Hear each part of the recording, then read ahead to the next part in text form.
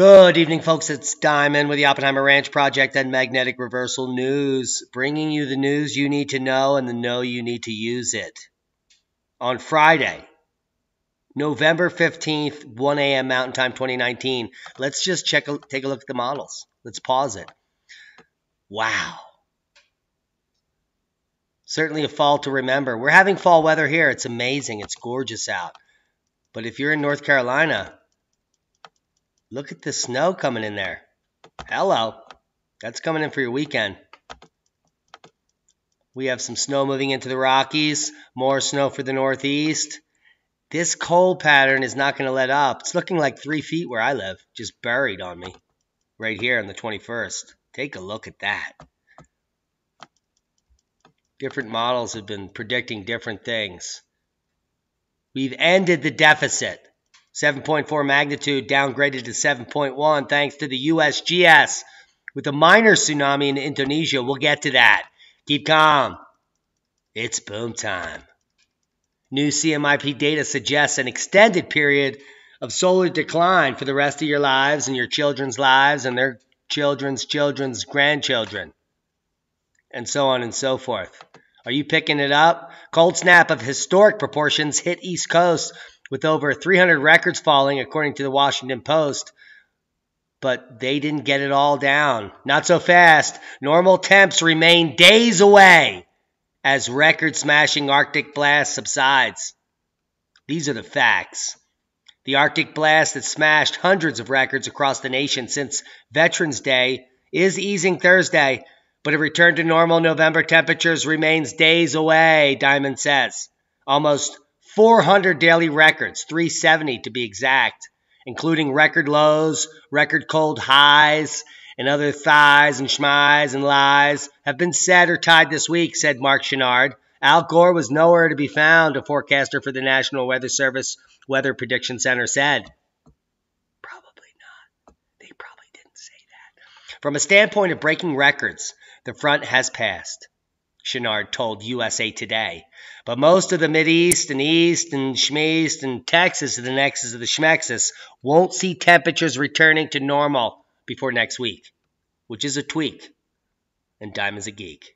Temperatures will recover across the eastern USA for the next couple of days, but that will be in a haze of lays and disgrace, and readings will remain below average for November, a November to remember unless you're a warmist, the National Weather Service said. Now, Chenard said 370 records have been set since Monday, which is a fun day and a lose day because it's the day before Tuesday. Hello. Are you stopping or are you shoveling? What are you doing? Record snowfall makes for early season snow day in Dearborn, and children still think it's Halloween almost a month after the fact. Matthew Campbell, wearing his face paint to look like the DC comic character the Joker, has no idea how that's affecting the snowflakes. Yes.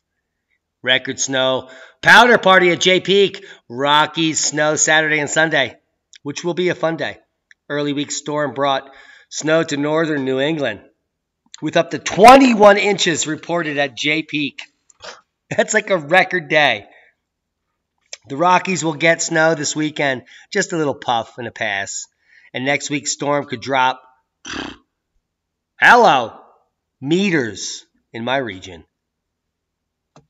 Let's look at the video, Johnny. Jay Peak, Vermont, Tuesday, November 12th. Boom! Hello. Are you living? Look at these guys. They're living. They're living it like it's middle of fall in the Northeast, where they should never see snow ever again in their entire lives. That's a total sham, because we've seen 3 consecutive years of record snow. Ho, ho, ho. Al Gore's a beau. It's no one's beau. Let me just adjust that. Look at these guys just puffing it down and taking it up. Taking names. This new snow right here in Jay Peak brings the tally to 34 inches during the 7 days from November 7th to the 13th. Here's your forecast through Friday. BC picking it up. Coastal Alaska and BC will also pick up some heavy density.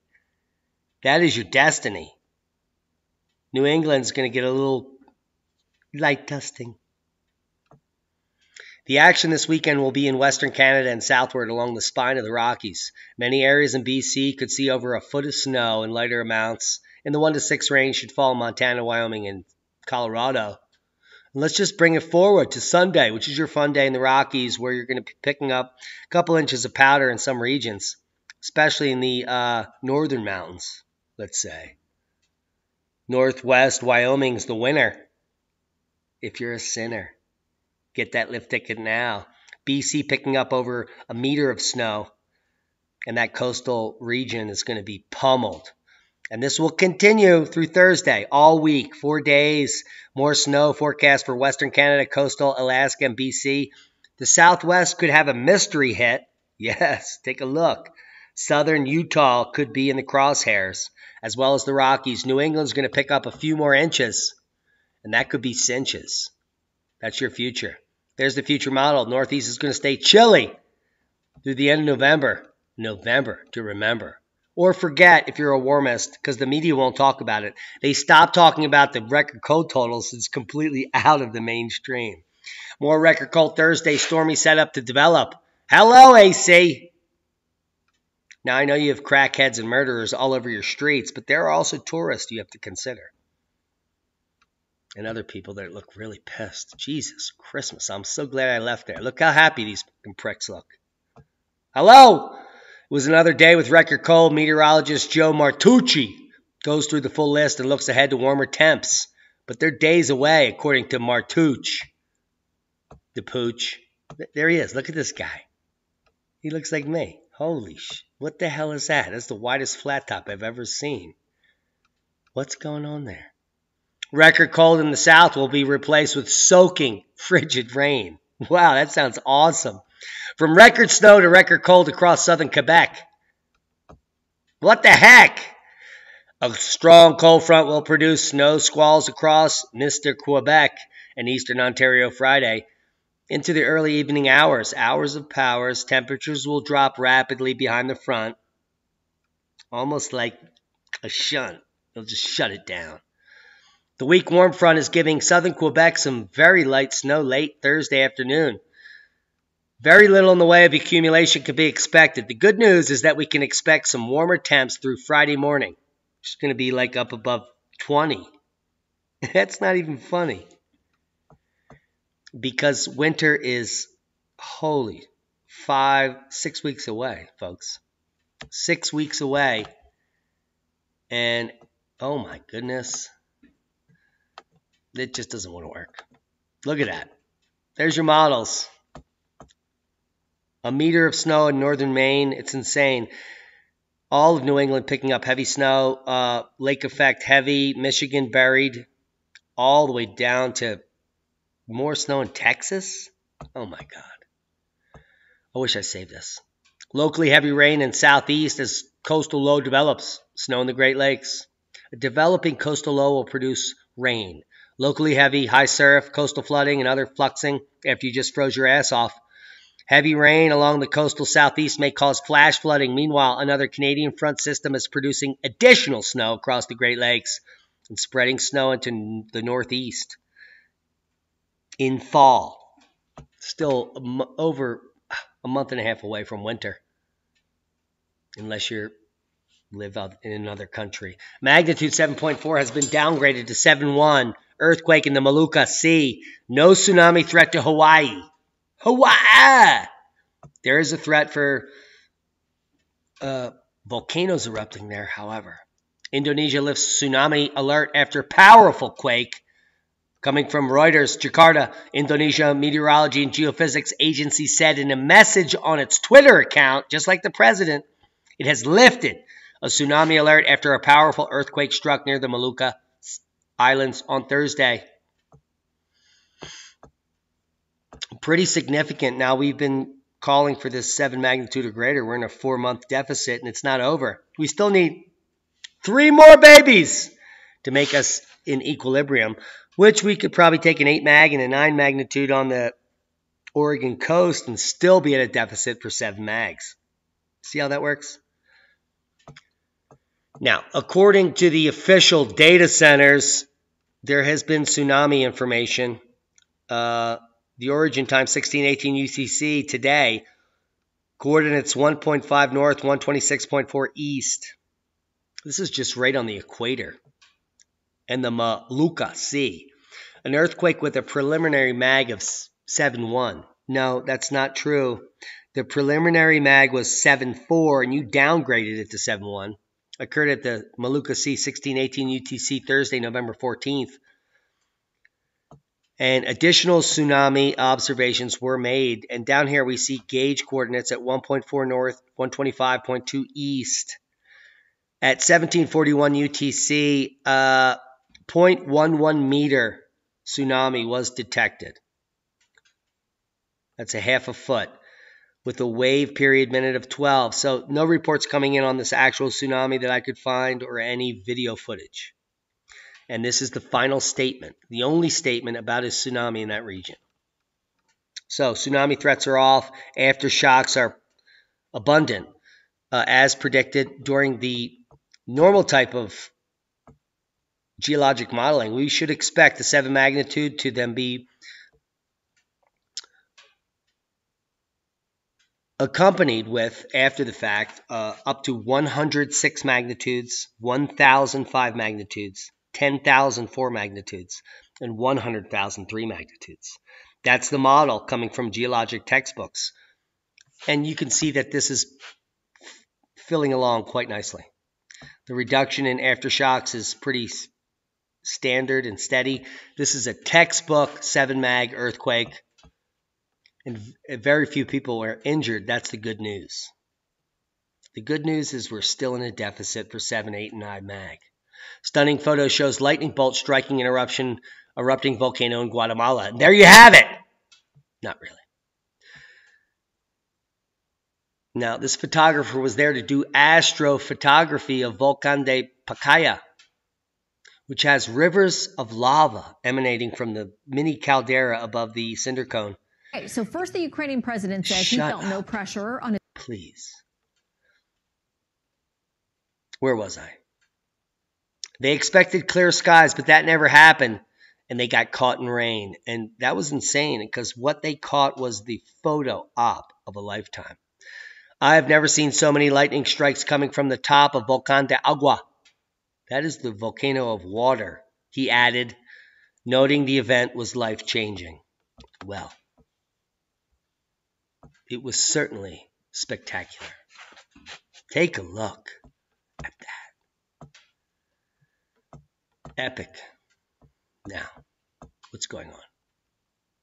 Let's just bring that down a little bit. Man, take a look at what's going on over here.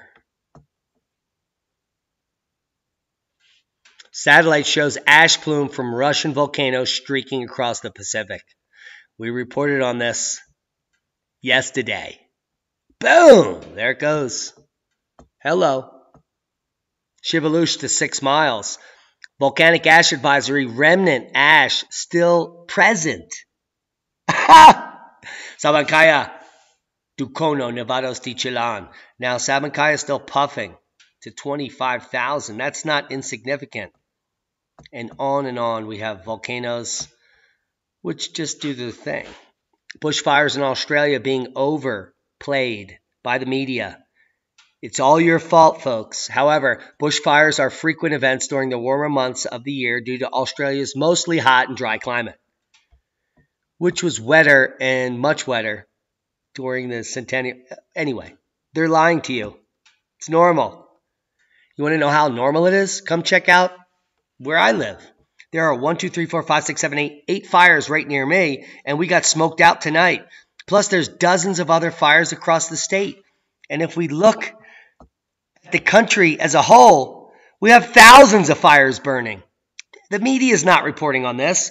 They only report on it when it's about to hit some rich prick's house in LA. There are thousands of fires affecting millions of people across the West every single summer. And as we head into fall, it gets worse. because the water stops falling from the sky. These are the facts. The facts are that wildfires are normal, and you just haven't heard about it. All you people that just woke up a second ago are like, oh my God, there are millions of wildfires. It's all global warming. Ah! This is normal shit. And most of it is triggered by the fact, especially in Australia, that the Democrats prevent the burning of the underbrush. Now, I don't know why leftists don't want to burn the forests, but when the forests light on fire, they want to blame it on you. Maybe it's a ploy. Let's let the forest smolder, and then when they light on fire, we'll say it's all the people's fault. And then we'll take their money and their votes, because we'll win. I don't even know the ploy, but there is no ploy. The reality is that there are thousands of fires across North America, which normally occur. If you look at the statistics, wildfires in general have decreased by a factor of 50 times since the turn of the century, everywhere in the world, because we have more firefighters, more resources. We have planes that can put the fires out. Anyway, it's not HAARP, it's not directed energy weapons, and Epstein didn't kill himself.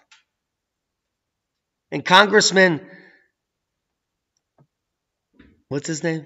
Paul Gosar dropped the bomb during the impeachment hearings when he put up like 32 independent tweets that he never tweets. But the first letter of each of his tweets spelled out. Can you guess it? Epstein didn't kill himself.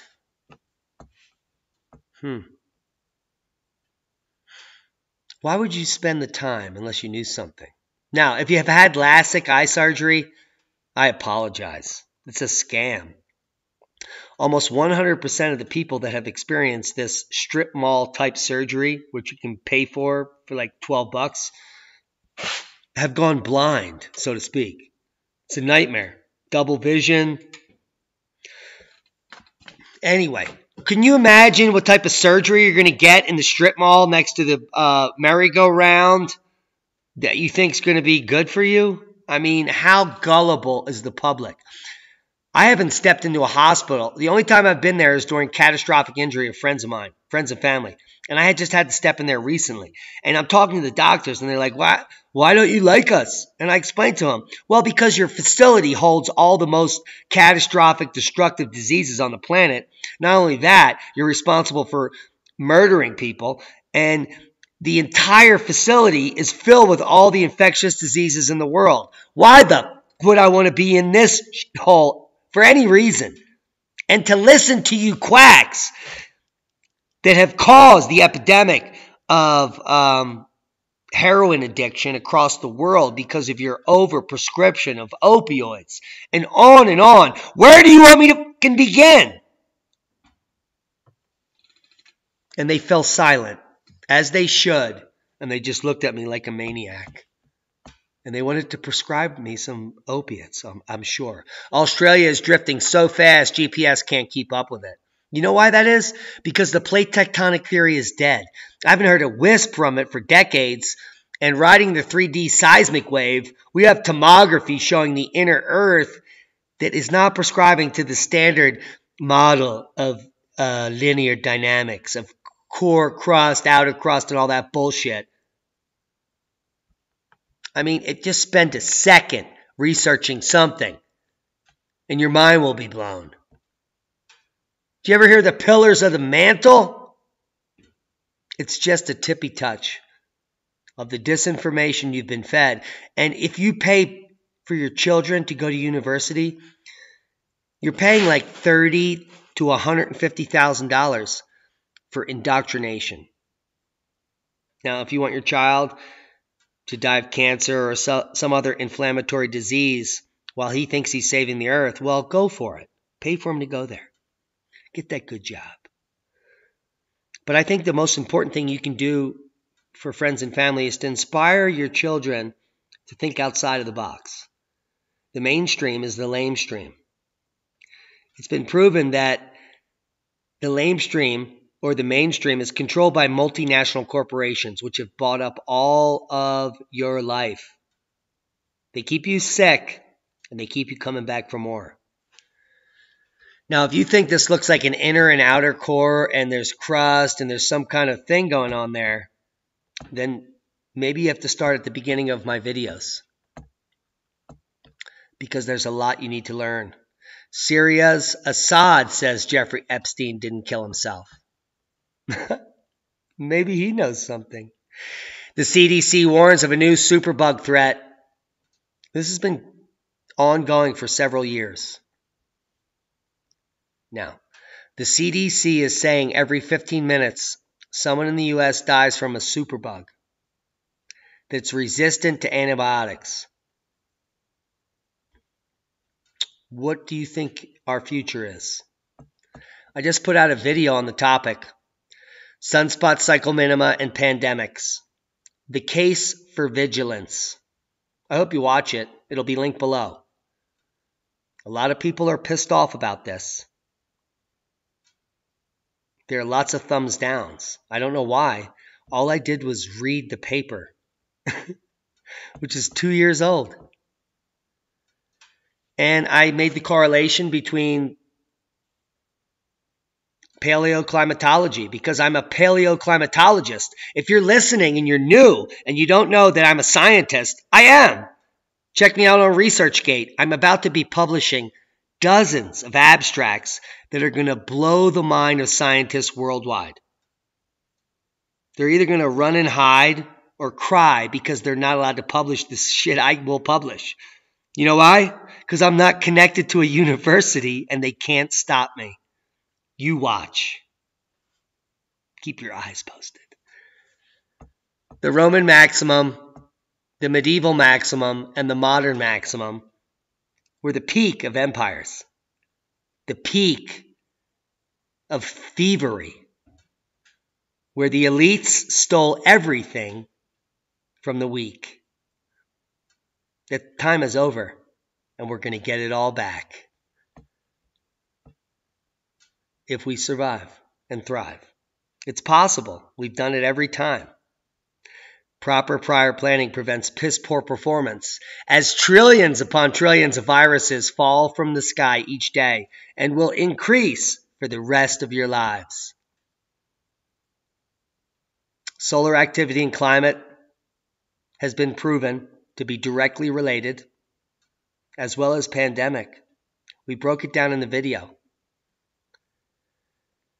Now, some breakthroughs at the end of this podcast that I think you'll enjoy. Earth's odd rotation may solve an ancient climate mystery.